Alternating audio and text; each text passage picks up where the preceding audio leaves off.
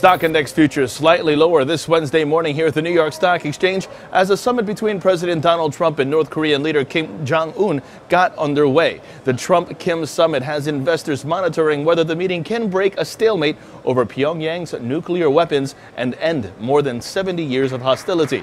Trump said he hoped the summit will be equal or greater relative to last year's meeting with Kim.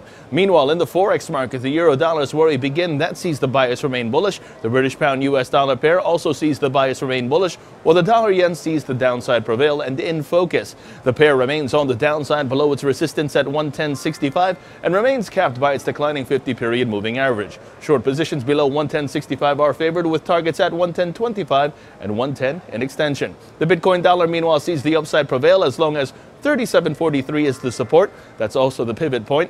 And in precious metals, gold is moving towards 1320.50, and that's in focus. Gold remains capped by declining trendline and should face further weakness. Short positions below 1330 are favored, with targets at 1323 and 1320.50 in extension. And lastly, silver intraday sees its key resistance 1594 a troy ounce. Don't forget to follow Trading Central on Twitter and other social media networks for all of your forex market updates, and for Trading Central Web TV for the New York Stock Exchange on this Wednesday morning.